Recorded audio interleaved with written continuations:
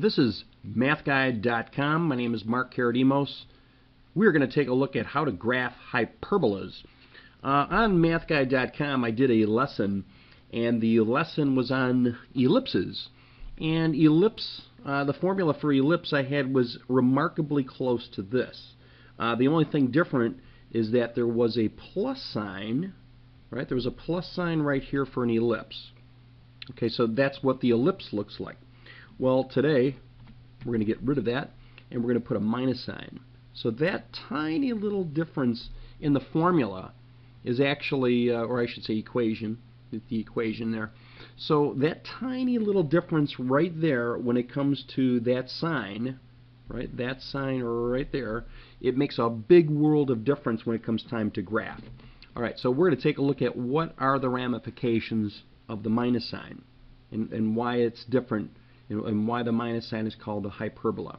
All right, well, first of all, we're going to graph this, right? And it turns out that when we graph this, it graphs exactly the same way as the ellipse. So the first thing you do is identify where is the center. Okay, so when it comes time to identify the center, you take the opposite of these values that are inside the parentheses. So let's see, that's 1. Well, that's going to be -1. Let's see, that's -2. It's going to be a +2. So I'm going to go 1 to the left, 2 up on our graph, put a dot there, and it turns out that that's going to be the center. So I'm going to label it with a tiny little C. All right, next on our list, we're going to use these bottom numbers. All right, so this bottom number right here says that we are going to take the square root of it. So we're going to take the 9, but take the square root of the 9. And it turns out that when we take the square root of that 9, we get 3. So that's why I'm going to put a 3 right underneath here. So I'm going to put this value 3. You know, the 3 is probably not going to come up in red, so I'm going to put like a square root of 9. Probably the best way to do it here so we could see it. And then I'm going to do the same thing here for the 4. I'm going to take the square root of 4. And we did this with the ellipse. You just take the square root of the bottom numbers.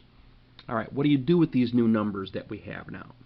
Well, since we have this 3, now keep in mind that 3, or this 9, was originally underneath the x. X is considered a horizontal number. So that means I'm going to move from the center, I'm going to go 3 units right and left. In other words, horizontal moves. So I'm going to go 3 units to the right, 1, 2, 3. I'm going to put a dot right there. I'm going to go 3 units left from center, 1, 2, 3. I'm going to put a dot right there. There you go. So those are going to be some endpoints that I'm going to be using in a moment. All right, let's do the same thing with the 2. Well, this 2, since it's underneath the y is considered a vertical number or vertical variable. We're going to go up and down 2 from the center. So I'm going to go up 2. I'm going to go down 2. If this was an ellipse, if there was a plus sign in between the two fractions, I would actually have the curvature of my ellipse. I would circle, kind of contain those 4 numbers in an oval or an elliptical shape, and I would have the shape. All right, now, however, this is different. This is a hyperbola. So what I'm going to do is I'm going to make, let's use a different color. I'm going to use a blue color, and I'm going to use the points that I just drew, and I'm going to create a box. Well, technically it's a rectangle. I'm going to use terminology that's accurate. So I'm going to create a box. I'm doing a fairly decent job, except on the right side here. But I have this rectangular shape. Now if I draw the diagonals of this rectangle shape, oh boy, this is going to be a challenge doing this digitally. Not doing too bad here. So I draw this diagonal line here, and I draw the diagonal line here. Now these diagonal lines that I've put in a dashed format, because technically it's not part of the ellipse. I'm sorry, I keep saying ellipse, it's a hyperbola. It's not part of the hyperbola. So all this stuff is all dashed. However, these blue lines, they do have some significance. They're actually called asymptotes. Asymptotes. We'll talk about those in a moment. All right, asymptotes. All right, now how do we draw the hyperbola? All right, now keep in mind that the hyperbola started out with an x here first. So this term, this x term was first. Because this x term was first, I know that this hyperbola is going to be a left and right hyperbola. So the branches are going to go left and right. Had the y been first, okay, so let's say this problem had a y here, and then the x was here, then I would know that this hyperbola would go up and down because the y was first. Okay, so because the x is first, I'm going to draw a left and right hyperbola, and I'm going to do that in black. All right, so from these points, and these 2 points are called vertices, so I'm going to label them with V's. I'm going to draw the hyperbola. So the hyperbola is going to get closer and closer to these asymptotes, but they're never going to touch.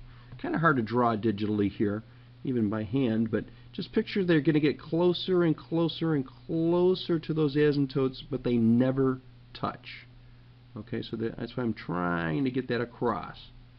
They just get closer. So the asymptotes are a guide into drawing the branches. Alright, so now we've got our branches drawn, and I should note that these 2 points up here that we had drawn earlier, those 2 points right there, are not vertices. They are not part of the curve. So that's why I'm not labeling them with V's. Alright, so I only have those 2 vertices. And you know, in textbooks, a lot of times we have to locate those. Maybe I should do that on the side. So I'm going to label them. I'm going to call the right one V1, and that one looks like it's at 2, 2, 2, 2. And V2, which here on the left side, I'm calling V2. We'll figure out where that's at. Looks like it's at -4, 2. -4, 2. Alright, so we've got vertices, we've got our center, we're labeling points, we're being accurate. Alright, next on our list is figuring out where the foci are. Okay, so foci, where are the foci? Now we did this for the ellipse.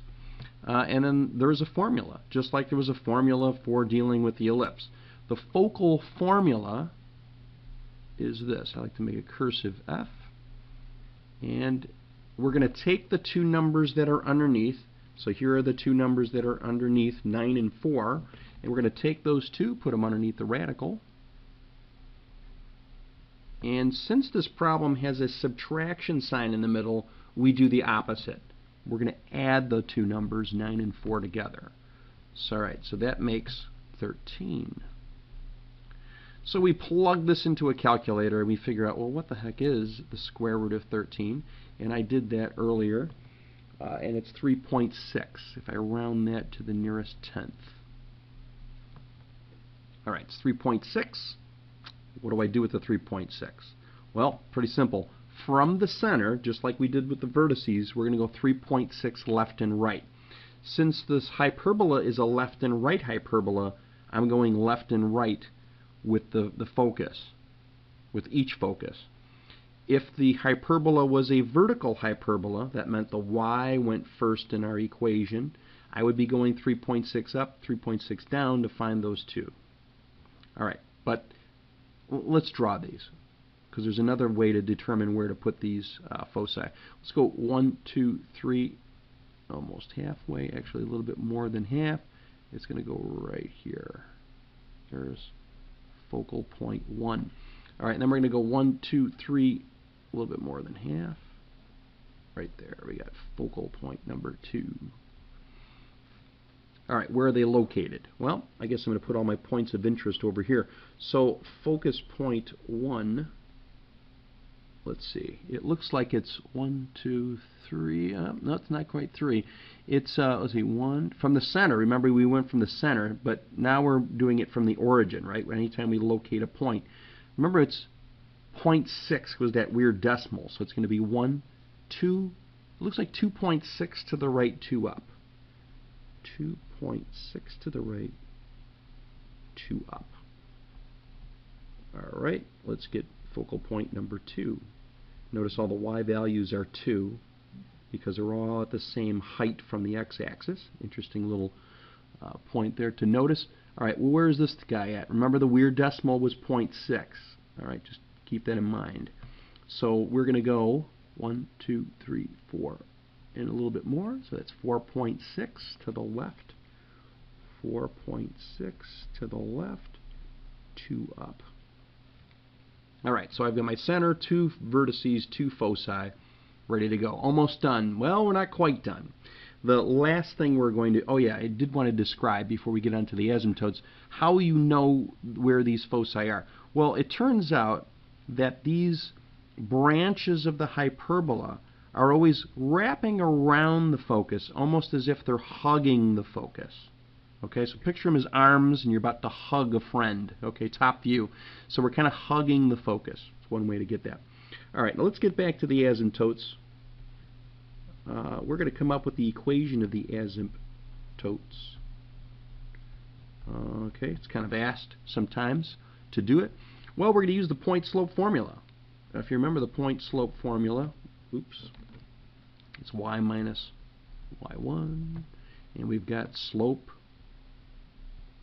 x minus x2, or x1, sorry. And that's what the point-slope formula is. I'm using this point-slope formula because I'm going to grab 2 points. So I'm going to grab the center. Remember that was the center point is a point on both of these hyperbolas. And then what I'm going to do is I'm going to grab a corner. Grab a corner. All right, so I'm going to grab the center because the center is the point that's on both of them, both of those lines, and I'm going to put that value in. So in other words, that center we already know is -1, right? It's over here. We already know that it's -1, 2. So -1 for your x value, 2 for the y value. What's the slope? What's the slope of the line? Now, if you do slope, you're going to go, let's see, rise over run. Let's see, I'm going to go up 2, and I'm going to go over 3, right? Up 2, over 3. That's a slope of 2/3, right? From that point to that point, up 2 over 3. So the slope, if I stay consistent, it's going to be 2/3. All right, now let's put these values in. So I'm going to put y minus, put an equal sign here. I put the parentheses. I put an x minus. Uh-oh, 2 negatives. 2 negatives are going to make a positive. All right. However, also keep in mind that we do have 2 lines here. The right, or this one line right here has a positive slope. This one over here has a negative slope. So there really are 2 lines. One of them has a positive slope. The other one has a negative slope. So that's why I'm going to put positive or negative. One positive, one negative slope. All right, and then of course I'm going to clean this up. So what is this going to be for our final answer? It's going to be y minus 2, positive or minus 2/3, and then I'm going to have an x plus 1. And there you have it. There are the equations of the 2 asymptotes, and I'm leaving it in this kind of slope-intercept form. Yeah, you could add 2 to both. You could do the distributive property, add 2 to both sides, but I'm just going to leave it into this form and kind of stop right there. And if you really notice and kind of look at our original problem, notice that we had an x plus 1. Well, we've got an x plus 1 over here. Interesting.